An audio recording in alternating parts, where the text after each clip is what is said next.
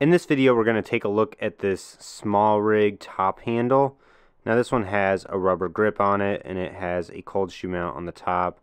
On the side, you get some 1/4 20 mounting screws, and you also get a 3/8 inch in the center of it.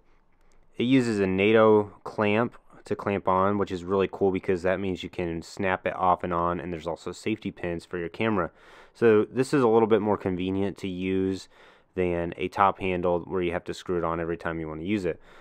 So all you need is a camera with a NATO rail attached, and then you have these little pins that go out of the way. So you make sure this is loose enough, put it on top, and it snaps on like that. And what's really cool about those safety pins is they keep the handle from being able to slide off without pressing that.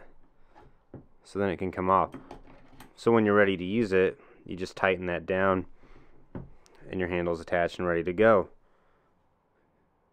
It balances the camera well and works really nicely. Smallrig has several different versions of this one with the rubber grip. I've had some that are like a cheese plate style or wooden style. The rubber is nice and comfy, but you do lose mounting on the top because of it. But you still have that cold shoe on the top of your handle for putting different accessories on. Thanks for watching this video. If you're interested in buying a top handle or any of the accessories shown in this video, I have affiliate links in the description below.